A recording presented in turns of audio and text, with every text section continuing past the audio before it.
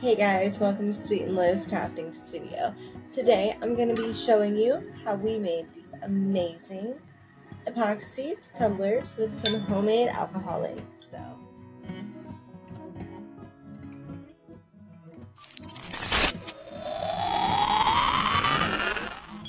Oh my god, these things are like gonna spill all over me. I can just check it out. Check it out.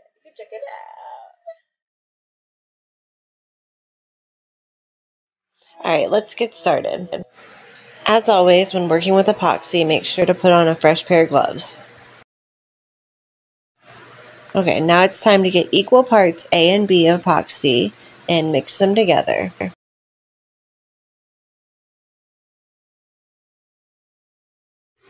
Make sure to get a popsicle stick and scrape all of the extra epoxy from the sides of the cup. Continue stirring the epoxy until they're both well mixed and the epoxy should be clear.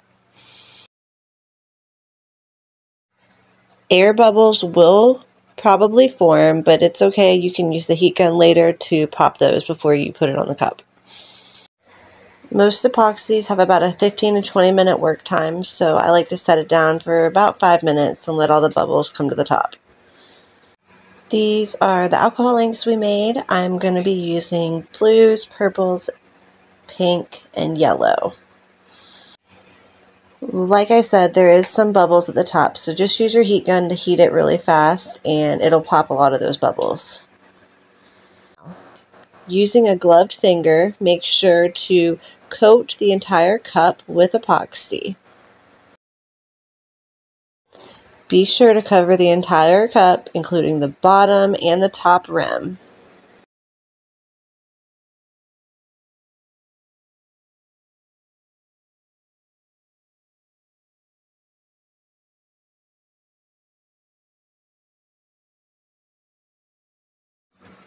And remember not to be like me wearing a baggy shirt that's going to lean and get epoxy on your clothes.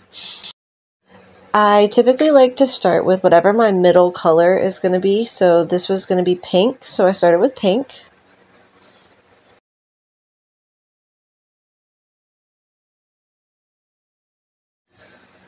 I mixed in a little bit of yellow with the pink because it makes a pretty orange color.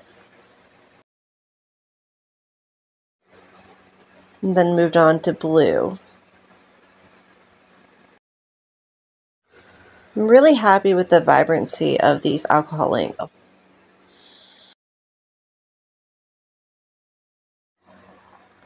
I added a little bit of purple at the very end. I didn't want the purple to take over the cup, so I tried to use it as sparingly as possible.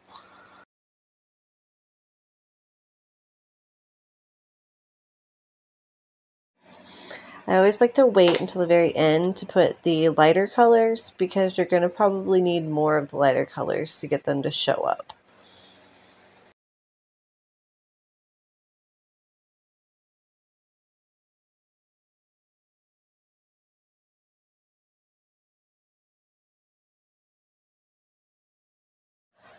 Make sure to get your heat gun out and pop any residual bubbles that are left on the cup. I had a little bit of epoxy left over that was starting to harden, so I added a little bit of gold pigment powder and a little gold glitter to add a little accent to the cup.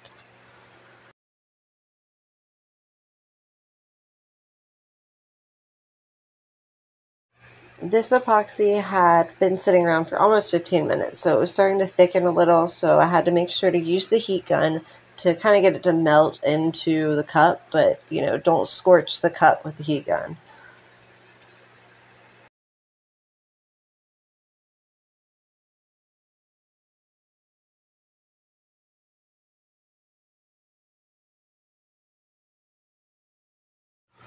So here's the cup after drying. Be sure to leave a comment down below and let us know what you think.